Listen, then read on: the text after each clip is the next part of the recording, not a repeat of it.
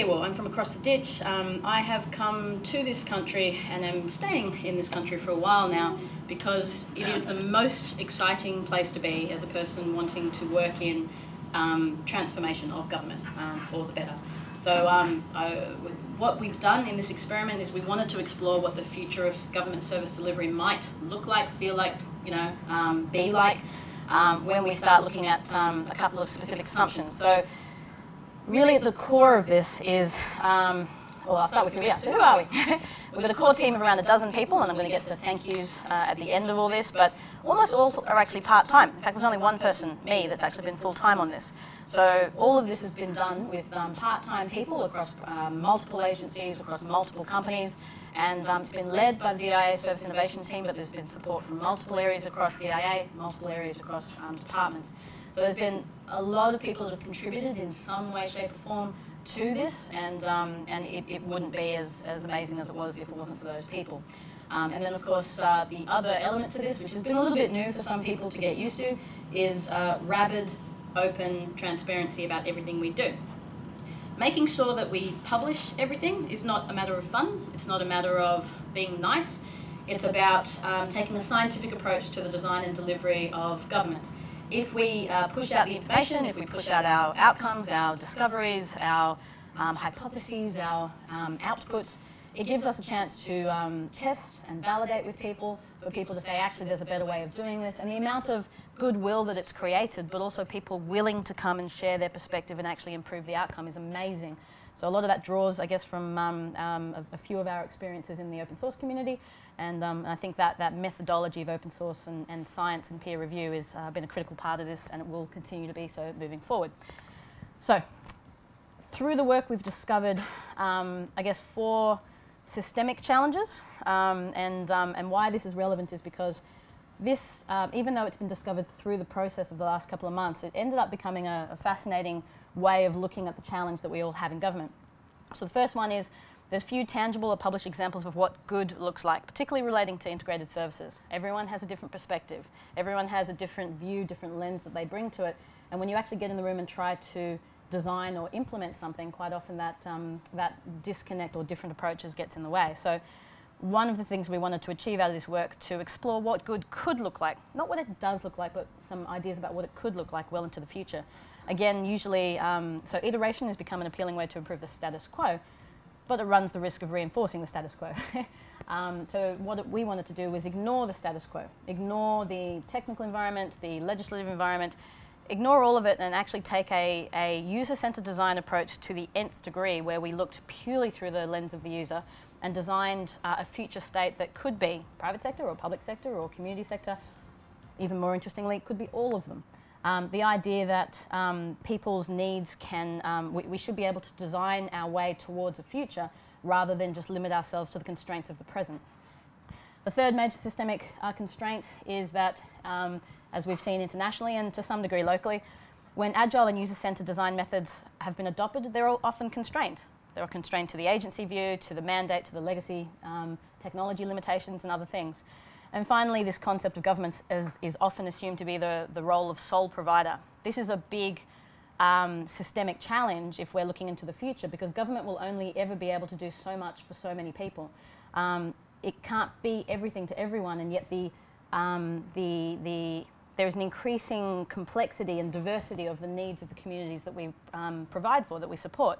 So the idea of actually opening up government components so that government provides the service, a service, but then opens it up for the private sector, community sector, and even citizens themselves to be able to innovate and to be able to get that serendipitous innovation that's enabled when you actually have open access. So we started from a hypothesis, or a couple of hypotheses as it turned out. But this has been a reasonably scientific, as much as you can in this kind of space, approach. So because this has been about experimentation, testing assumptions, testing concepts, the key one was, does government as a platform provide a practical path to the future state of government services? Does it, a secondary part of that is, does it actually help us tackle some of those systemic challenges that have been identified? And the secondary hypothesis is, can the neutral permissive environment of a service innovation lab support service delivery teams to build better things? So it wasn't just about providing a lab and people coming and using it and watching. That was one part of the experiment. our team was about being a team, being a team of service deliverers in actually designing and trying to implement and seeing how that would work and what is actually needed to support that across the system. So, I guess the first part, we discovered, design and test with real people, trademarked. This concept of gathering all the existing user research we could across government. Now, in a lot of cases, that was the very well-connected other members of the team drawing on every favour they had to find all the user research they could. In some cases, it was informally given. In some cases, it was, in almost no cases, it was formally given. But access to that research as it already exists across government has been a critical part of looking at what's been done. So we did insights and user needs across that. We then conducted independent user research specifically so that we could test. If we took the no agency lens, or even a no government lens, did it result in any change? And then we could actually check that back and validate it. We discovered, we discovered and designed some informed future state concepts, which was purely driven around the user needs. And finally, all of these concepts were tested with users, and we came up with insights and validations. So the analysis was done across the team. We had major support from Assurity and from Creative HQ on that, and all of that user research is in the process of being published. Obviously, none of the personal information, as you would expect, but all of the insights we will be publishing that we have created, so everything that we're able to publish. And at some point in life, if you're lucky, you get to design the way in which things evolve. I think, I don't know why Daniel Day-Lewis said that quote, but I just thought it was a lovely idea of the mentality we brought to this.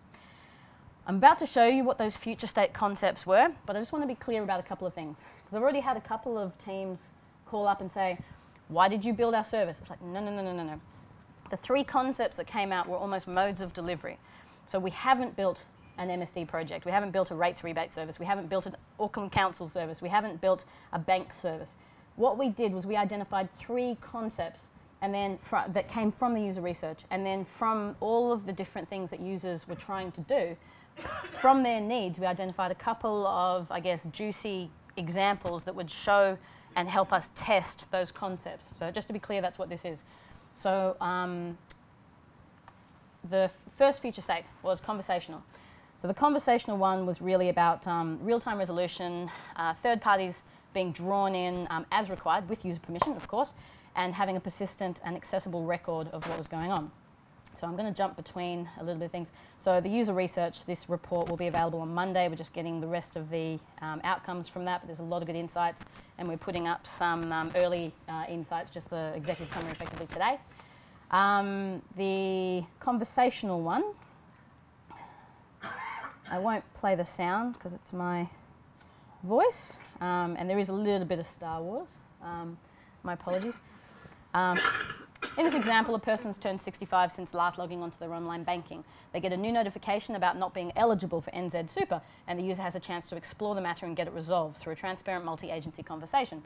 The conversation can also be sparked through the person initiating the transaction. So in this case, I don't know how well you can see that, but the person, since they last logged on, they turned 65. So they log on and they get a, we've noticed you've turned 65, happy birthday, by the way, you're not eligible for Super. And the person goes, hold on a second, why is that? And it says, oh, you're not eligible because you haven't been in New Zealand for 5 years or more since turning 50. And the person says, well, that's not true. I want to resolve this matter, actually. So they click into effectively a conversational style. They're asked, how can I help? And they're saying, you know what, it's saying I'm not eligible for this reason, but actually I have been here. And they say, oh, how can you help us prove that? And in this particular case, they say, oh, well, I'll upload the record from my passport. Keep in mind that you wouldn't necessarily need any uploading, all those traditional ideas of copying and pasting stuff around. But the concept of then being able to say, well, do you mind if I actually validate that you've been in the country for 5 years since you were 50 with IRD? With immigration. Immigration joins the conversation with permission from the user. And they get to say, yep, no, we can validate that, that's fine.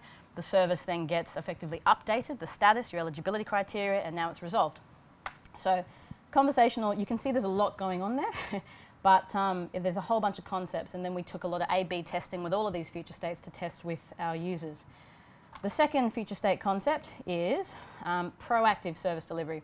So the idea that you would have some form of opt-in categories of services that a person could be advised of indirectly or directly through third parties with some form of seamless follow-through. So that one, we experimented with a few different concepts. One of them was the idea that a senior, because the concept of becoming a senior ended up becoming the lens that we did all of this work through, because it was such a good cross-agency, cross-life event, cross-private sector, public sector example.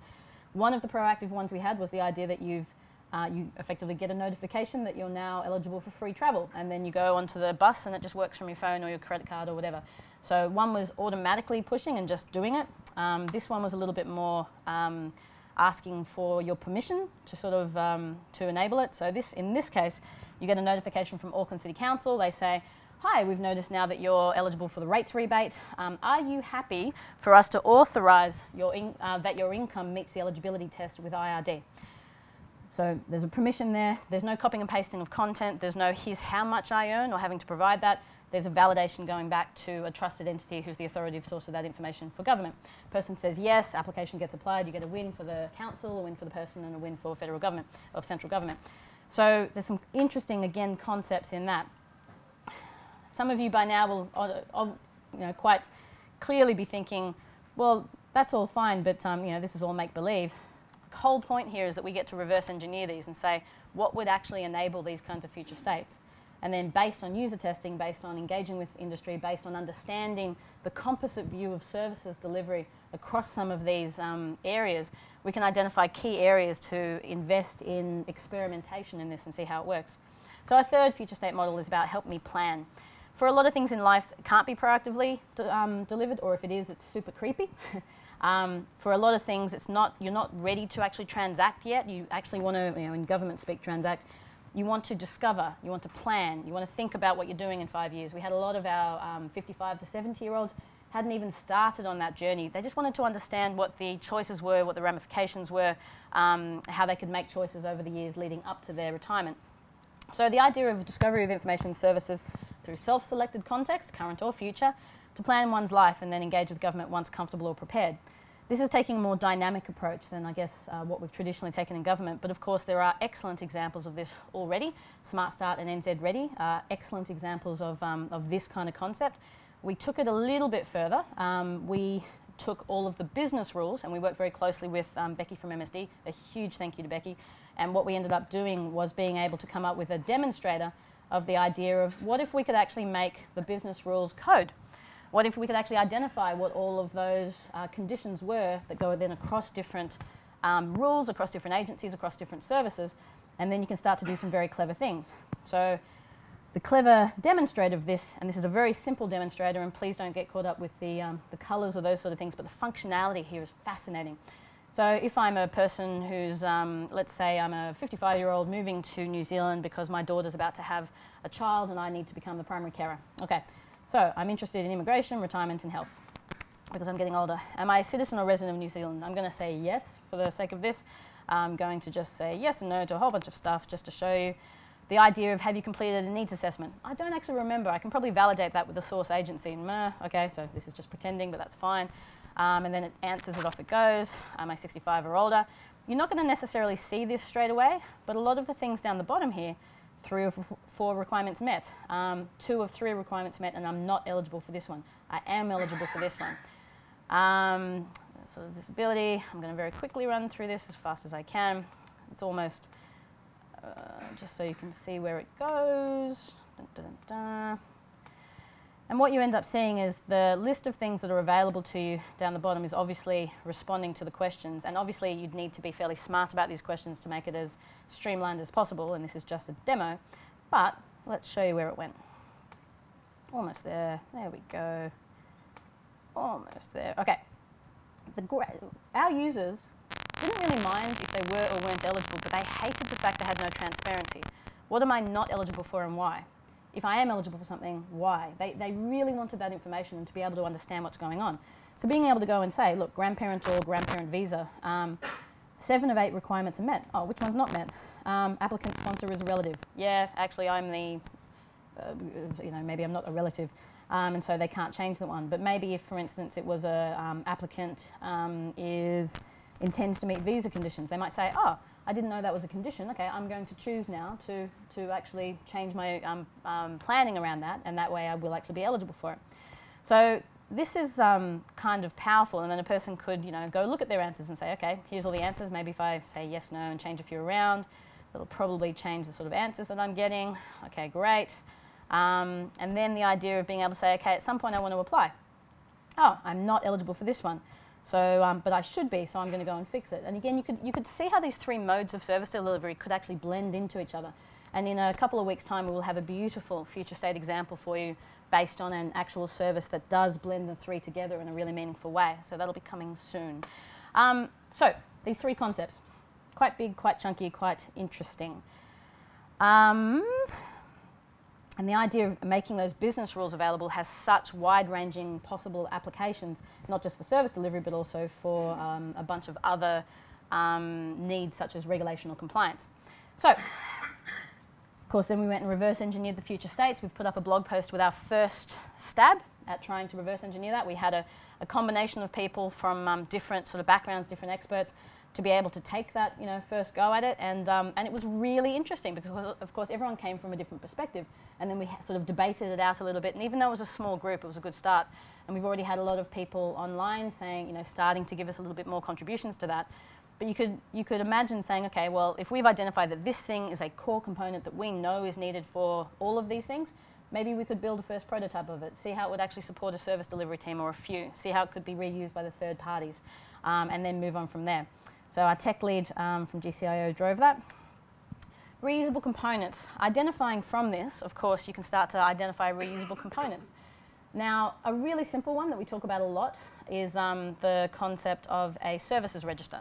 What are all the human services across government? What are their conditions? What are their attributes? What are not only what they are, but what's the information about them? So one of the things we did was we worked again with MSD to take their family services directory and just create a machine readable version of the exact thing that they already have on DataGov NZ. And the machine readable one just means you can now talk to it via an API. It's only a JSON API, it's not a spatial one in this case, but it's an interesting start because then we got to go and make some, do some interesting stuff with it.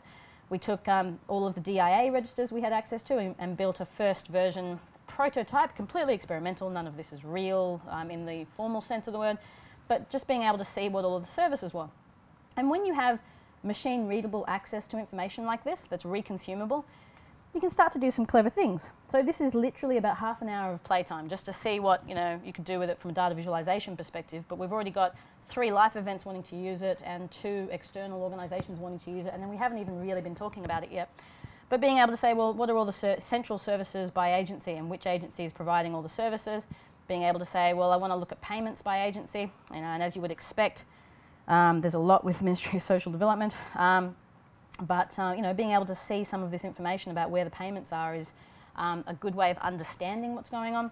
And then finally, just as a simple one, again, because we were looking at seniors, just understanding which services were relevant to seniors helps us then be able to present that information appropriately.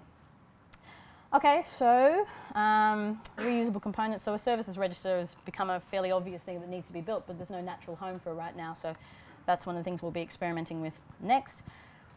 We went looking for what good looks like that's already been done. And we found some great stuff. We actually found some amazing examples of good already, but they're either not known or well, they're just not known or not published. So obviously NZ Ready and Smart Start were good examples from a Help Me Plan angle, but we have also written, it's almost finished, a case study on Smart Start from a technical perspective.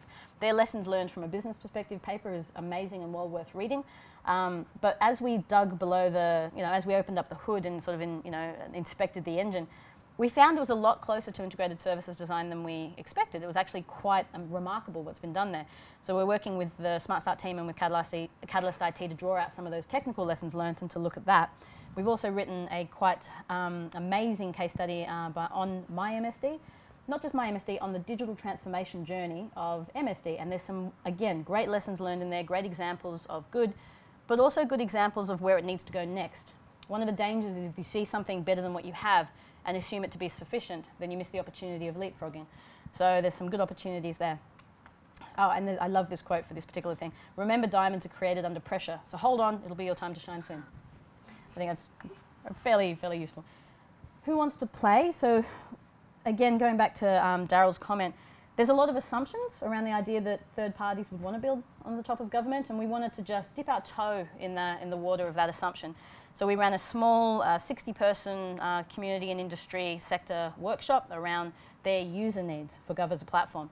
And it was fascinating. We got some quite remarkable outcomes. They built a lot of stuff. They came out with a lot of core components that were useful. They came out with their business value, with their barriers, with their user needs. And that's now been written up and it's just been put online a couple of days ago. And so that worked extremely well. We went in genuinely with the idea that maybe this is not of interest. Maybe it is. Let's actually see.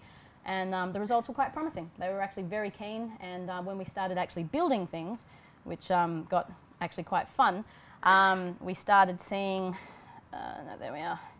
And there's a full report available, but we started seeing all kinds of clever things could be built, including online contributions. And the interesting thing about these is that all of them actually have both government components and private sector components, so they started to identify those.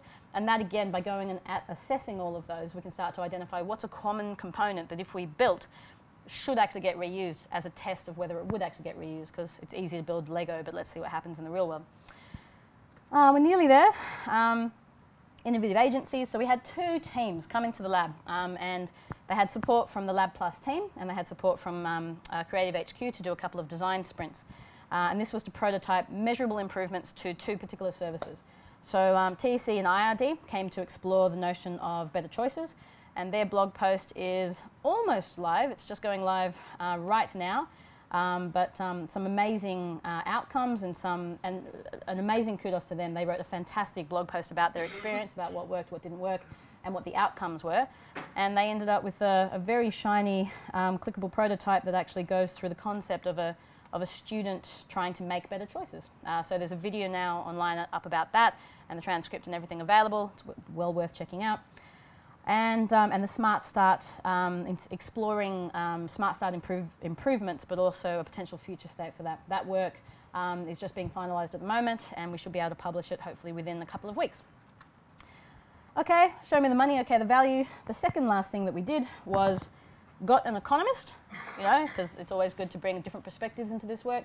Someone who used to work at Treasury to assess and to analyse and to explore what the value proposition of this model is. Again, open to the idea it might be 0. He came out with some really interesting ideas from that, and so that'll be written up and we should be able to publish it on Monday. But looking at what the value to the community is, the value to agencies and government, and the value to the private and community sectors. So that piece of work is being done, and some fairly interesting metaphors and analogies have come out of that, such as we think about physical public infrastructure in a particular way. Generally we do free roads and then we charge for a road where there's a particular business value. And yet for digital infrastructure, we tend to charge for everything and only do it free if it's of particular value. And it's interesting because if you applied the same approach in the digital world that we did in the physical world, the entire economy would ground to a halt. So it's kind of interesting. And maybe it's the word infrastructure, I don't know, but it's an interesting observation that he's made and some modelling around that. So finally, we're continuing to contribute to the Service Innovation Toolkit. We're gathering all our lessons learned, all the tools we've learned, used, all the collaboration we've done, and publishing that. And we've captured the lab experience as well. So there's a video coming out next week that'll sort of be able to show all of you, the world, what sort of experience we had in there with a couple of special guests giving their perspective as well. So this has been a short, sharp sort of overview of the work, rather than trying to delve too much into it, because there's a lot there. Normally with these kinds of fairly experimental initiatives, the way I like to do them is get an amazing team, support and empower and encourage them to bring their own creativity and ideas to the fore, but to have don't have everything in one basket or even 2 baskets. We had 9 baskets for this project. I expected a couple to not quite work out, at least. All of them have worked out, surprisingly. It's been amazing. So some of those outcomes are, and there's a lot of reading material there, and then there's a lot of interesting things to delve into that's worth a lot more than the short time we'll be able to do today. The next steps is probably interesting to look at. So the hypotheses that we've looked at have proven reasonably successful. I guess that's the first key thing. So the next steps, we're looking at further validation and further research, but taking a pragmatic next step. What can we design, build, test, both in terms of what helps service delivery teams and agencies, what helps private sector and community sectors, and what helps, most importantly, people that actually need to be able to interact with government either directly or indirectly.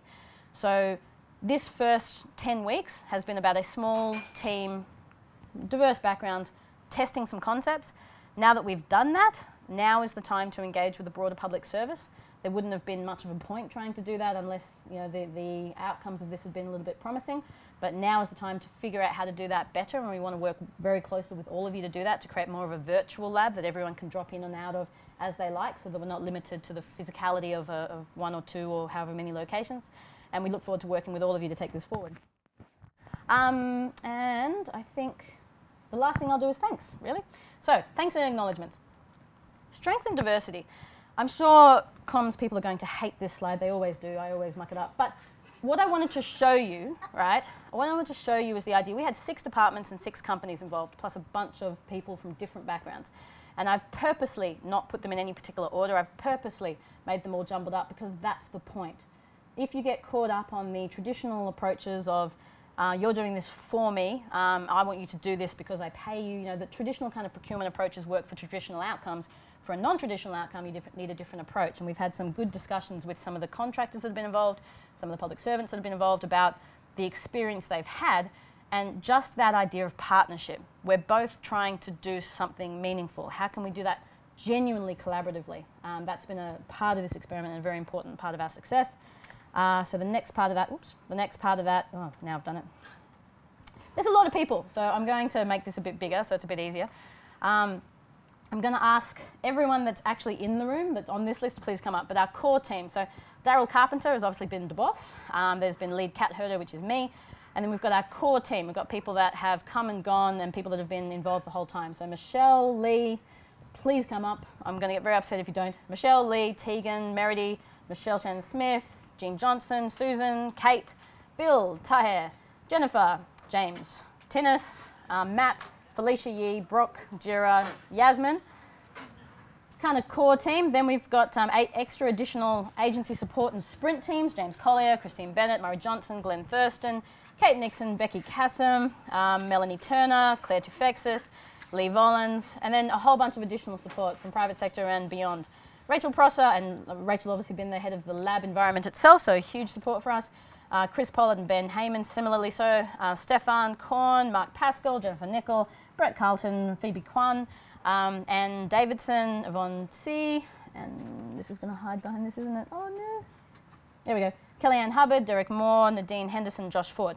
So there's a whole bunch of great people. And then we have further thanks, of course, we have to, and we've been given an authority and a permission within our organisation in DIA to do something quite special.